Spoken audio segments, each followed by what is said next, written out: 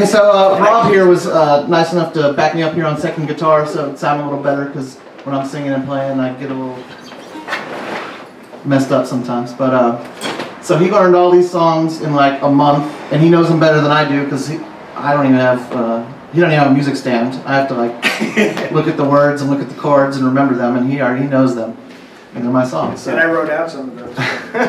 So I want to let Rob have a few minutes here to do a solo piece that he wrote a few years ago called Reminiscence. Yeah. And take it away. A little earlier in the set than I planned, but I want to use this guitar for the rest of the show, not that crappy Alvarez.